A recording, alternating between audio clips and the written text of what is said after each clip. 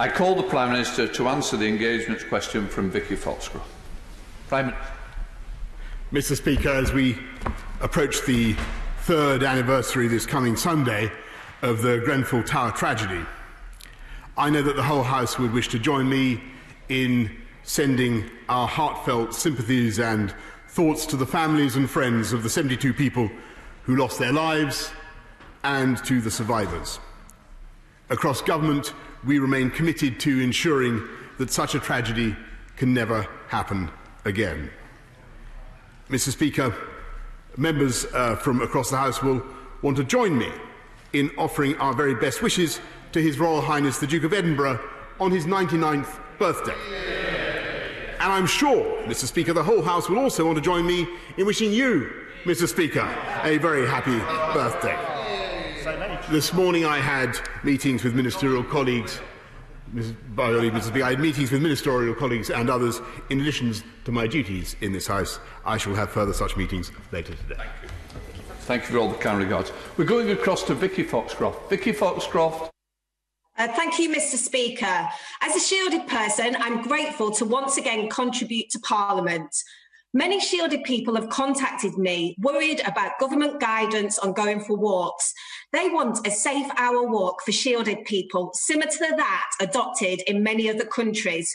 Will he do that?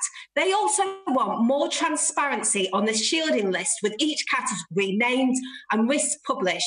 Will he provide that? And finally, will he agree to review the furlough scheme so shielded people in the future are not penalised? Minister. Yes, Mr. Speaker, I can tell the honourable lady that we certainly will be doing as much as we can in the near future to ensure shielded people get guidance about how they can come out of their shielded environment safely in a way that is COVID secure. And on her point about furlough, it's a very important one, and clearly newly shielded people may be asking themselves whether they will be entitled to furlough funds. I've been made aware of the issue very recently. I can assure her that we will be addressing it forthwith. Thank you, sir. The threatened breach of the Sino-British Joint Declaration for Hong Kong is just the latest evidence of China's increasingly overt rejection of the rules of international fair play. The Communist Party of China expresses derision for the West's short-termism and lack of unity, so let's prove them wrong. Would my right honourable friend consider publishing a consultation paper for the development of a long-term strategy for our national and pan-national engagement with China? Minister. Well, Mr. Speaker, perhaps it would be helpful in advance of any consultation paper if I just set out my own broad position and stress that I am a Sinophile, and I believe that we must continue to work with this great and rising power. But when we have, on climate change or trade or whatever it happens to be, but when we have serious concerns as a country, we must, whether it's over the origins of COVID or the protection of our critical national infrastructure, or indeed over what is happening in Hong Kong, then we must feel absolutely free to raise those issues loud and clear with Beijing, and that is what we will continue to do. Leader of the Opposition, Sir Keir Starmer. Thank you, Mr. Speaker. Can I join the Prime Minister on his comments on Grenfell, a dreadful night, and his comments on the Duke of Edinburgh, and of course his best wishes to you, Mr. Speaker. Can I also say I listened carefully to what the Prime Minister just said on furlough for those newly shielding, and can I welcome that? That has been something we've been concerned about. We'll look at the proposal when it's put on the table, but I'm grateful that he's listened to that and for what he said this morning. The Prime Minister, Mr. Speaker, on Monday said that feelings of black and minority ethnic groups about discrimination are founded on a cold reality. I agree with him about that. There have been at least 7 reports into racial inequality in the last 3 years alone, but precious little action. For example, most of the recommendations in the Lamy report into inequality in the criminal justice system have yet to be implemented 3 years after the report was published. Similarly, the long-delayed and damning report by Wendy Williams into the Windrush scandal has yet to be implemented. I spoke last night to black community leaders, and they had a very clear message for the Prime Minister. Implement the reports you've already got. So can the Prime Minister now turbocharge the government's responses and tell us when he'll implement in full the Lamy report and the Windrush recommendations? Prime Minister.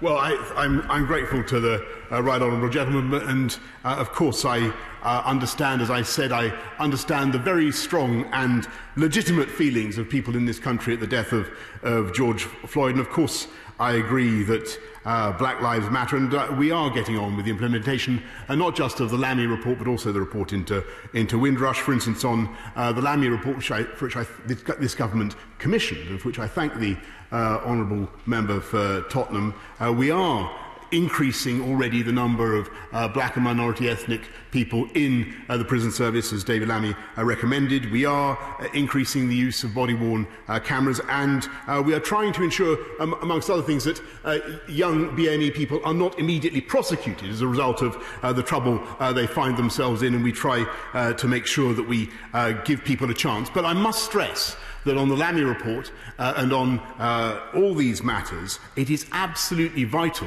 at the same time that we keep our streets safe and that we back our police. And that is what we are going to do. Keir Starmer. Mr. Speaker, I welcome what the Prime Minister says about implementing the reports, and obviously we'll hold him to it. He will appreciate that people do notice when recommendations are made and then not implemented, so it's very important that they are implemented in accordance with those reports. Mr. Speaker, the latest report is the Public Health England report on the disproportionate impact of COVID-19. That report concluded that death rates are highest amongst black and Asian ethnic groups. And it went on to say, and this was the important bit, that it's already clear that relevant guidance and key policies should be adapted to mitigate the risk. Already clear. If it is already clear that guidance and policy need to be changed, why has the government not already acted? Mr. Speaker, not only already clear, but we are already acting.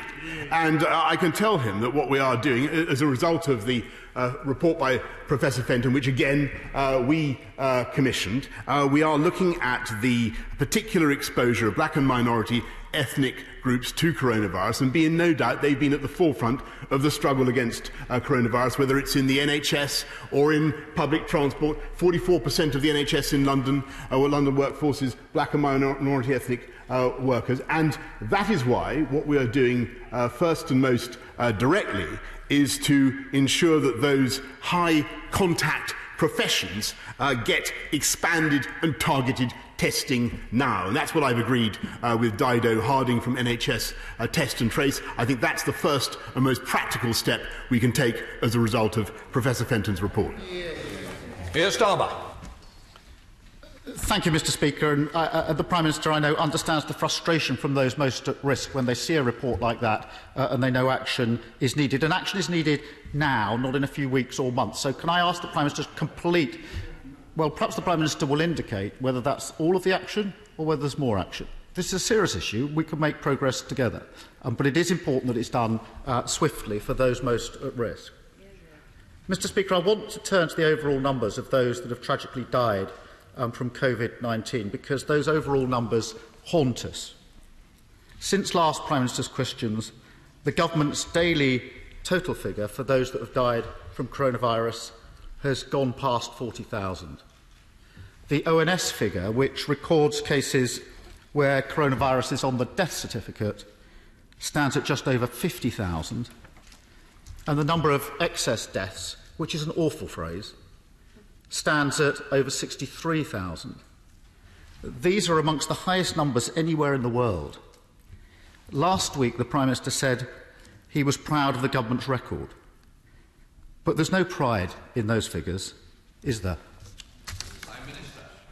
Mr. Speaker, let me just say that on the death figures for this country, we mourn everyone, and we grieve for them and for their relatives and their friends.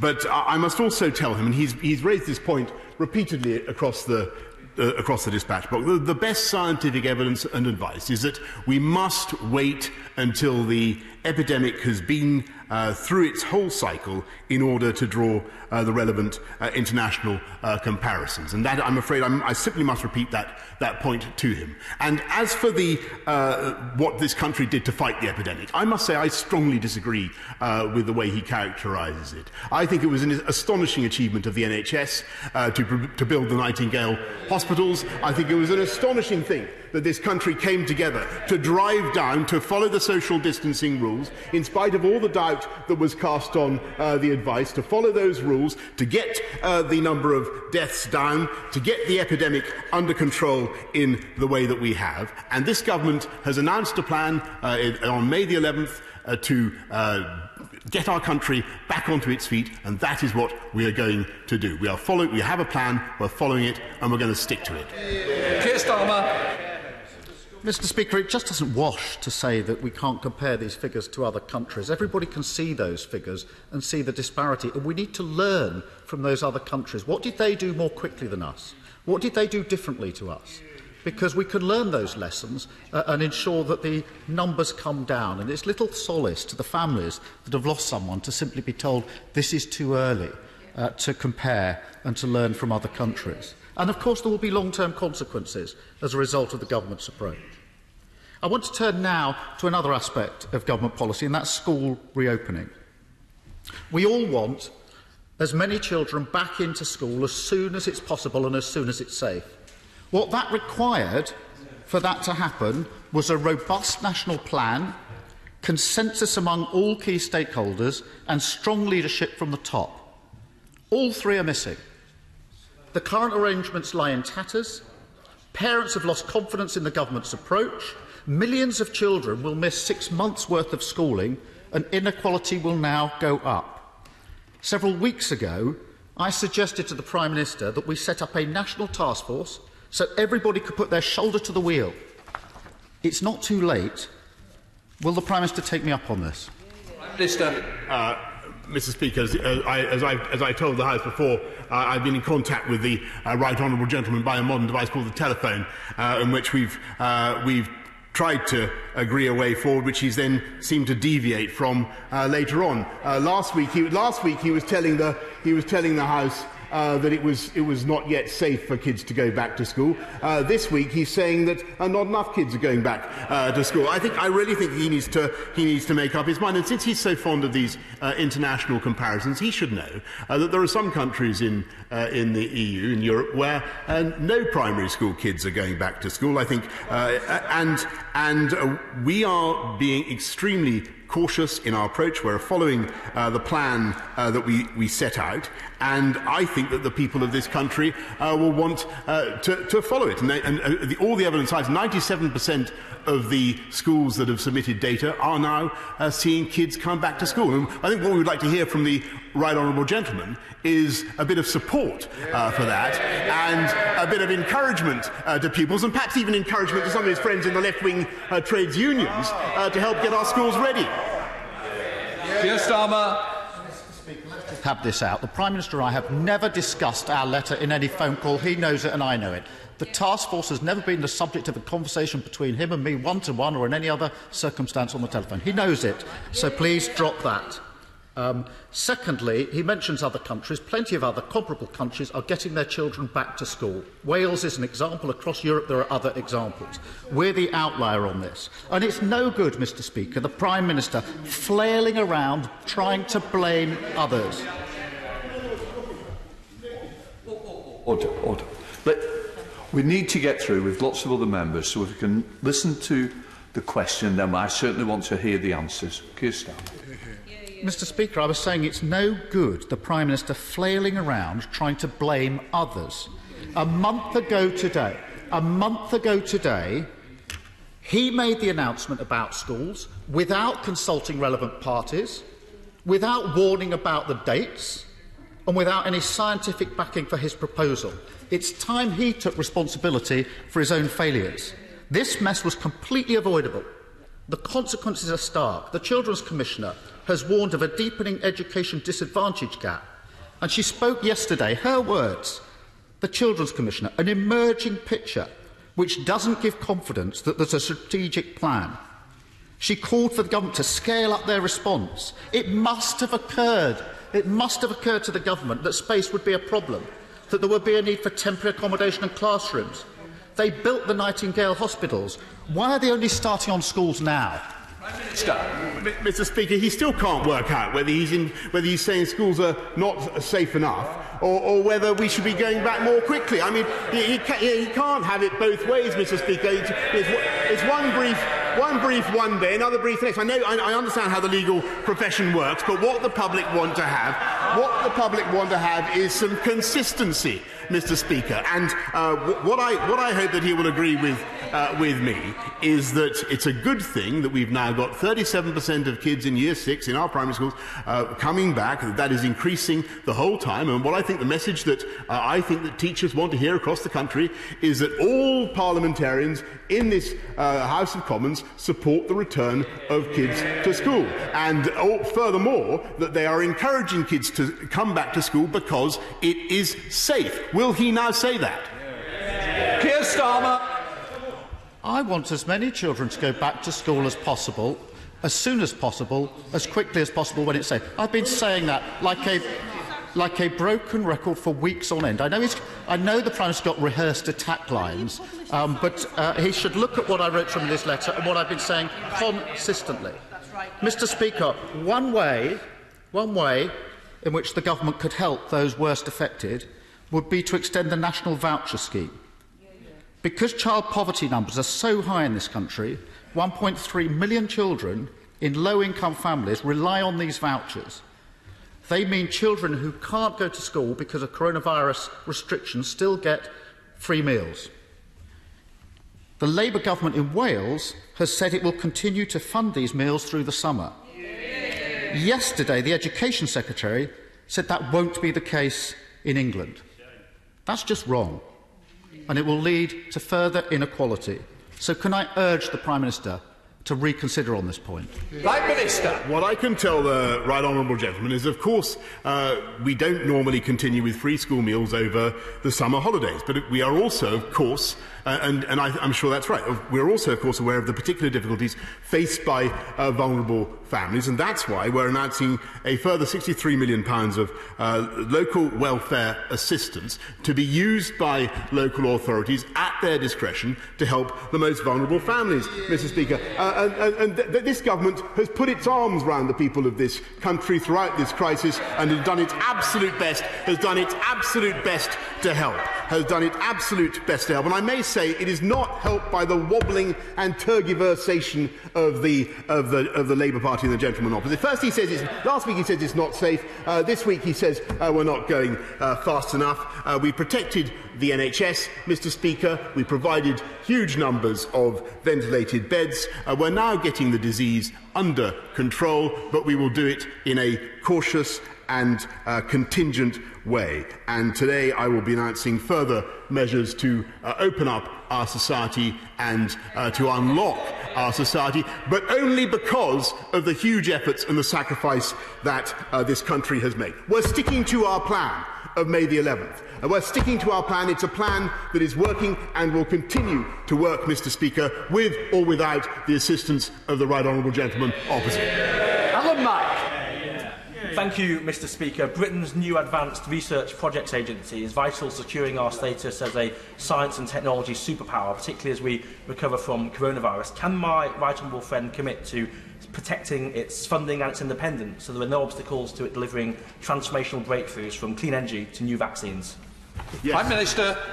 Yes, and I thank my honourable friend, and he's absolutely right. We will be having an Advanced Research Projects Agency funded to the tune of £800 million, and it will be tasked with supporting really revolutionary breakthroughs in this country, because it was the UK, from splitting the atom to the jet engine to the internet, that has led the world in scientific research, and under this government we intend to continue. We're now heading up into Scotland to the Leader of the SNP, Ian Blackford. Thank you, Mr. Speaker. And can I associate myself with the remarks of the Prime Minister on Grenfell, of course, on the birthday of the Duke of Edinburgh, and yourself. And, Mr. Speaker, the Prime Minister told the Liaison Committee, I do not actually read the scientific papers. It is no wonder then, Mr. Speaker, that it took the UK so long to act on quarantine measures. The Prime Minister's scientific advisory group weren't even asked for advice on this significant policy. This has been a complete shambles. Too little, too late. We cannot risk ignoring the experts once again. Can the Prime Minister confirm what scientific papers he has read on the 2-metre social distance rule? Prime Minister. Well, Mr. Speaker, I must say I disagree with him. I've read a huge amount about a disease that affects our entire nation. I've read many papers actually on the social distancing rule, and it's a very interesting point. And I think members across the House of Commons will want to understand that I believe that those measures, the 2-metre rule, need now to be kept under review. As we drive this disease down, as we get the incidence down, working together, I want to make sure that we keep that 2-metre rule under constant review, because as the right honourable gentleman I think indicates, there is all sorts of scientific advice about that particular matter. Ian Blackford, Thank you, Mr. Speaker. Of course, we know that the Cabinet has discussed reducing the 2-metre social distancing rule, but that's not the experts' advice right now. SAGE reported that being exposed to the virus for 6 seconds at 1 metre is the same as being exposed for 1 minute at 2 metres. That, Mr. Speaker, is a significant increase in risk. And the last time Professor Whitty was allowed to attend the daily press briefing, he stressed that the 2-metre rule was going to be necessary for as long as the pandemic continues. People are losing confidence in this government. A U-turn on schools, a shambolic rollout of quarantine measures, and now looking to reduce the 2-metre rule far too soon. Will the Prime Minister continue to ignore the experts, or will he start following the advice of those who've actually read the scientific papers? Prime Minister. Well, actually, Mr. Speaker, the people of this country are overwhelmingly following the guidance that this government gives. And tomorrow, Mr. Speaker, the House will be hearing a bit more about what's happened with NHS Test and Trace, and they will find an extraordinary degree of natural compliance, natural understanding by the British people, in spite of all the obscurantism and the myth-making that we've heard from the parties opposite. And I can tell the right honourable gentleman that there are all sorts of views about the 2-metre rule. He's absolutely correct in what he says about the SAGE advice, but clearly, as the incidence of the disease comes down, as I think members of SAGE would confirm, the statistical likelihood of being infected, no matter how close or far you are from somebody who may or may not have coronavirus, goes down. Peter Aldis. Thank you very much, Mr. Speaker. Allowing zoos such as Africa Alive near Lowestoft to reopen from 15th June is very good news, as it provides them with a realistic chance of survival. Would the Prime Minister give full consideration to allowing beer gardens to also reopen from 15th June, as the feedback which I'm receiving is that many pubs are now facing the unpalatable and unwanted prospect of having to make staff redundant? Prime Minister. I thank my honourable friend very much, because he's absolutely right. We want to reopen hospitality as quickly as we possibly can. The House will remember that according to the roadmap, we were going to open outdoor hospitality no earlier than July the 4th. That is still the plan. We are sticking to our plan. And so guidance is now being developed for such hospitality. What we don't want to see is a roiling bacchanalian mass of people that can spread the disease. So it's very important that people understand the continuing risks that this country faces. Sir Geoffrey Donaldson. The Prime Minister will be aware that the Secretary of State for Northern Ireland has today published the guidelines for the special payment scheme for severely injured victims linked to the Troubles in Northern Ireland. The Prime Minister will also know that this House passed legislation which excludes those injured by their own hand. But the innocent victims have not yet been able to benefit from this scheme, not least because of the actions of Sinn Féin, who are blocking the next steps to implementation. Will the Prime Minister and his government now commit to do all that they can to move this matter forward so that our most vulnerable of innocent victims can receive this pension? Prime Minister.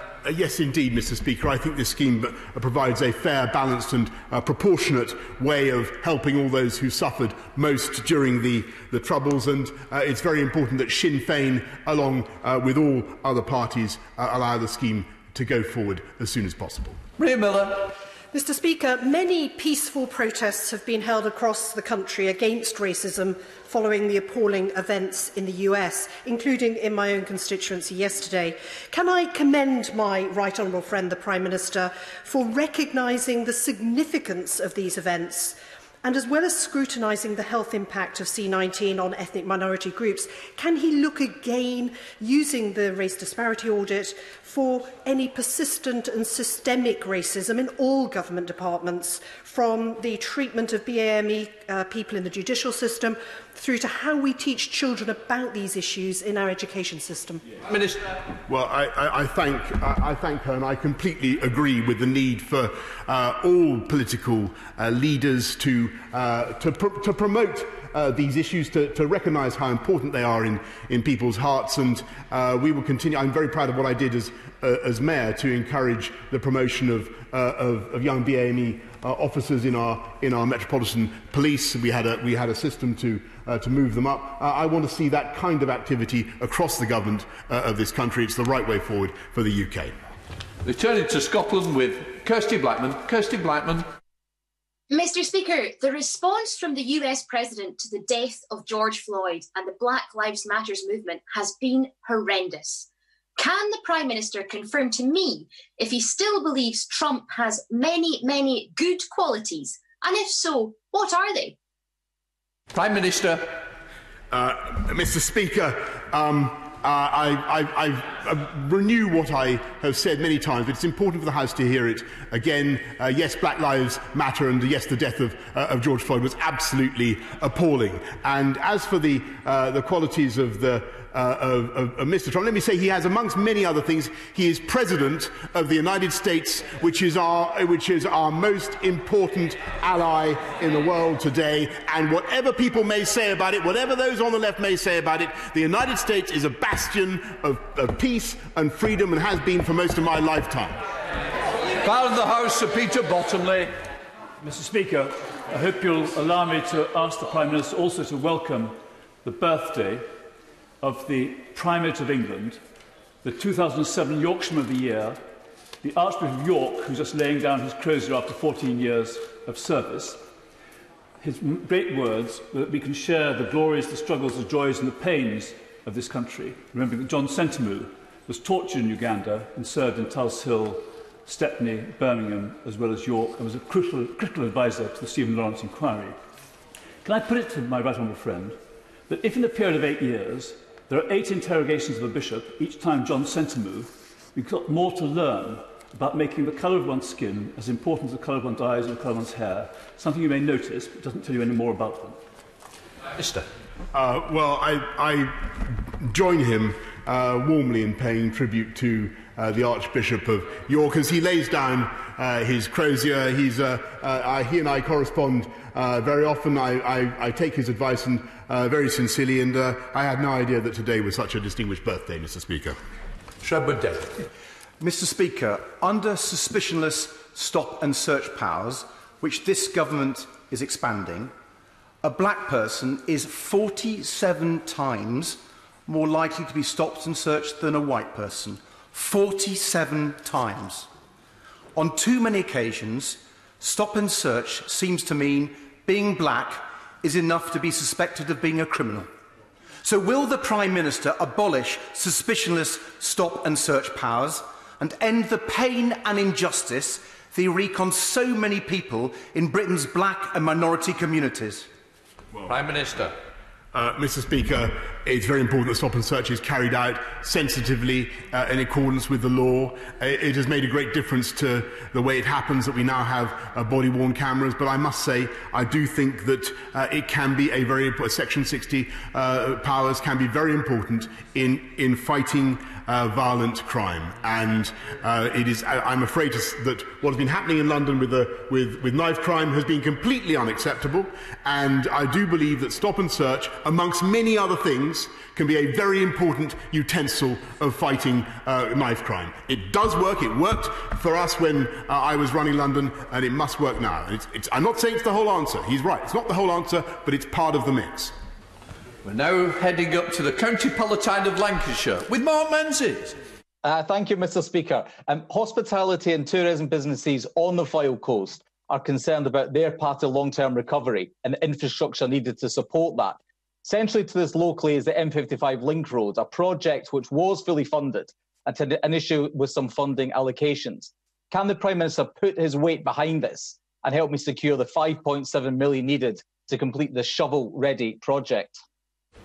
Prime Minister. Mr. Speaker, what I can say is that we will unite and level up with infrastructure projects across our country, and I congratulate him in his lobbying for this particular scheme. And I can tell him that last year we put £31 million for the Preston Western Distributor Scheme, which is a new dual carriageway that will reduce congestion in Preston and directly lead to the creation of over 3,000 houses and over 500 jobs. And as for further expansion of the M55, he will have to wait, but there will be further announcements in due course. We're now heading up into Scotland with Stuart Malcolm MacDonald. Stuart Malcolm MacDonald. Thank you very much, Mr. Speaker. Even before the pandemic began, it was clear that the UK has one of the most manifestly inadequate systems of statutory sick pay in the world. We are the second from the bottom in European terms, and it continues to shun millions of workers who are low earners, work in the gig economy, or are self-employed. So as we come back from the crisis in economic terms and make the workplace better, well, the Prime Minister agreed to work with those of us in the opposition to system fit for the 21st century that can meet people's needs. Prime Minister. Yes, Mr. Speaker, and we will make sure that those who do not have... yes, of course, statutory sick pay is an important part of the way we tackle the problems of self-isolation and all the issues that are faced by people facing coronavirus. But people also receive additional funds. I think anybody looking impartially at what we're doing to support the people of this country throughout this epidemic will concede that the UK has done more than virtually any other country on earth to look after the people of this country, whether through the furloughing scheme or the bounce-back loans or anything else. And listening to him just now, I've also pledged that we are going to put in gigabit broadband across the whole of the UK so that he can be heard more clearly in future. Heading up to the border of Manchester and Lancashire with Mark Logan. Prime Minister, we've seen much disinformation about the R value in Bolton and the North West. If we have increasingly up-to-date local data, would the Prime Minister then agree with me that correspondingly greater confidence will be given to Boltonians in reopening our businesses, schools and places of worship? Prime Minister. Yes, Mr. Speaker, and that's why I am encouraged by NHS Test and Trace and the progress that it is making, and with the help of the Joint Biosecurity Centre, we're able now to identify hotspots, to do whack-a-mole and to stamp out on outbreaks of the epidemic where they occur. Returning to Scotland with Kenny McCaskill. Kenny McCaskill. Thank you, Mr. Speaker. East Lothian prides itself on its food and drink sector, which is gravely threatened by reduced standards in animal welfare and production. The government failed to enshrine protections in the Agriculture Bill. Earlier this week, ministers equivocated on this issue. Will the Prime Minister now take this opportunity to be clear today that high standards will be protected, a Food Standards Commission will be established, and that we won't face chlorinated chicken on our table, along with Kentucky Fried Medicine in our hospitals? Prime Minister. Mr. Speaker, not only will we protect animal welfare standards, but we will be able, on leaving the EU as we have, we will be able to increase our animal welfare standards. We will be able to ban treatment of farrowing sows that is currently legal in the EU. We will be able to ban the shipment of live animals, which we currently cannot ban in the UK. We will be able to go further, and I hope, by the way, that he supports it, and I hope he'll tell all his friends in the SNP, is it? I hope he'll tell all his friends in the SNP that that's one of the reasons why their plan to take Scotland back into the EU would be completely contrary to the instincts of the British people.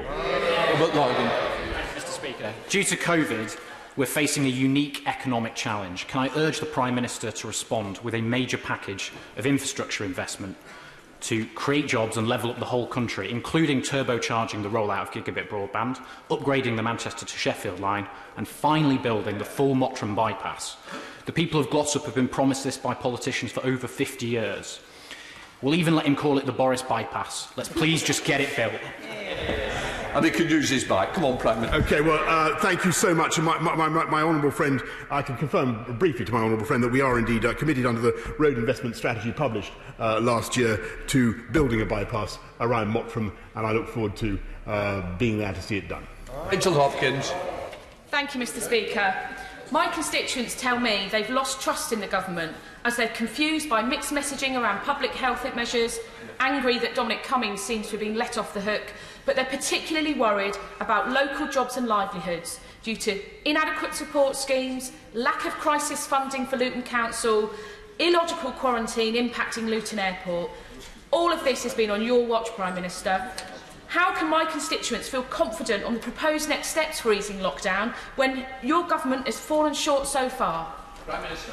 Because I think the British public, with their overwhelming common sense, have ignored some of the propaganda that we've been hearing from the party opposite about our advice. They've ignored the negativity and the attempts to confuse, and they are overwhelmingly following advice. And indeed, they are complying with NHS test and trace, which is the way forward, which will enable us to defeat this virus both locally and nationally. Stuart Anderson. Thank you, Mr. Speaker. Pre-COVID, the Prime Minister has made a firm commitment to reach into some of the most deprived areas and level up the country. This is needed now more than ever.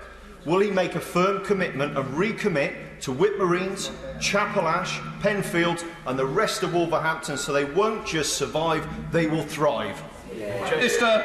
Yes, Mr. Speaker, I certainly will. I congratulate my honourable friend on the way he represents Wolverhampton and the many campaigns that he fights for that great city, and I can tell him that, just as for starters, that Wolverhampton will benefit from around 217 million of the growth deal funding across the Black Country, which aims to create 5,000 jobs, 1,400 new homes and 310 million in public and private investment, just for starters. Final question, Olivia. And many happy returns, Mr. Speaker. Today they say that we are free just to be only to be chained in poverty. Figures, not my words, the words of Bob Marley in 1973. Figures from the Trussell Trust show an 89% increase in emergency food parcels across the UK in April compared to the same month last year. People are struggling and they need help now. Will the Prime Minister meet with the Chancellor, charities and local government leaders to discuss a much-needed funding boost for local welfare assistance schemes in England?